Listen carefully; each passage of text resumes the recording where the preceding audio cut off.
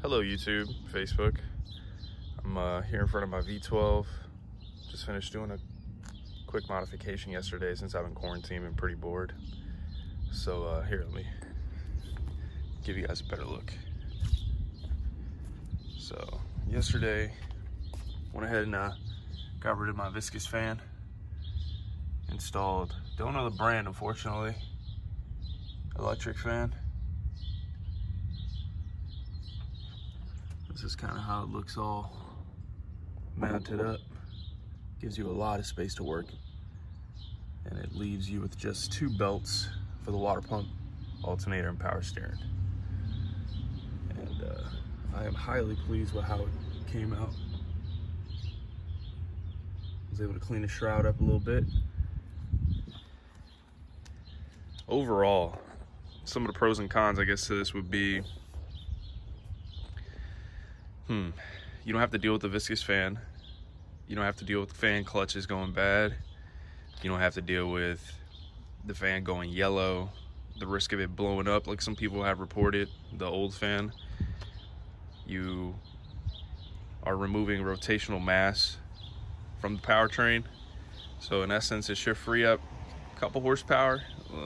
The most noticeable thing you probably see is that it revs a little bit freely, since you don't have that fan kind of just piggybacking on it. The draw on the system itself, electrical wise, is very minimal during nighttime driving. With, you know, the headlights on, the fan working, alternator held up very well, so I'm impressed. If you have an 89, your car comes with a Bosch alternator from the factory, which is uprated in amperage. And overall, the cons I could see is just I don't know, maybe the fan burns out prematurely for whatever reason. Then you have yourself another project, having to replace it and removing all that crud, because getting to the fan is about an hour by itself. Getting the shroud off, and in the process of removing the old fan, I also went ahead and deleted all the mounting points, the hub that went on there. As you can see, these screws, I don't know if you can see them, right underneath that little plug that I put there for the timing cover is 1 and 2 screws. Those screws, the original ones, are much longer because you have a hub here in place. So I just found a common threaded screw and I cut them down and put them back in their place, and everything kind of worked out well. Now the other two are studs. Okay, some people talk about putting spacers, but you know, with this quarantine, I minimized my exposure. So what I did, I just took 2 nuts that fit around there, and I just torqued them down with the existing bolts that came off, and the water pump is not leaked. I gotta say, I'm overall pleased with the design, with the outcome. I removed the condenser also. So I got weight savings from the front for sure of at least 110 pounds with the fan, the hub, the mounting point, condenser, which is not bad. That all helps performance and economy. So how did I run the controller to it? So on Amazon, I'll link it in the description. This is a kit. You take off, this plug here is for the air injection, and it's basically for emissions, and I've removed all that to go all together. So I place it there. That's running to a hot point at the firewall here. That's constantly giving 12 volts. Ran that wire to the firewall there. Let me go around. My buddy did the electric work. He put a trip fuse here, so if anything went wrong with the install, I would just trip this fuse instead of frying my electrics. And then he ran that line here. Let me see if I can get a better look. All the way through, all the way around. Boom.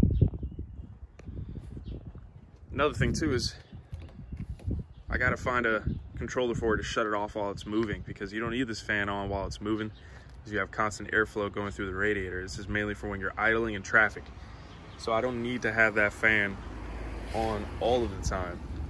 That's gonna be the next part of the project, to find a suitable method to turn it off while inside the cabin. And aside from that, it was pretty straightforward. I'm highly pleased with it. I've only driven it back home from my buddy's house where I did the repair from. No overheating issues to report. Very nice. And it's loud, I will admit. It is a very, very powerful fan. So it's drawing a certain amount of CFMs, and I'm pleased with it. And what else can I say? So the shroud, I had to modify the shroud a bit. Can't really see because it's behind so much stuff, but took some sheet metal with a friend of mine, cut out a hole in the middle, so the sheet metal was only following the very edge around. That's where I mounted the fan at. You see the screws there in the top left. And I mounted that sheet metal to the shroud with a self-tapping screw, and also some nuts and bolts there. So you get creative there. You can do what you want. You can modify the shroud how you want, but just make sure you make it tight so that airflow goes through, and if you seal all the gaps around it so everything is consistent. But hey, that was the project. Not the best write-up, not the most detailed project that I've done video-wise, but you guys get the idea. It's fairly easy removing this bracket. Once you get this core support off, I mean, that's it. You're there. So thanks again for watching, guys, and keep these classics alive. Don't swap LSers in them. These power plants are more than capable of delivering power, putting a smile on your face, and it's just something special about having a V12 under there. This is Pedro's Garage. Thank you again.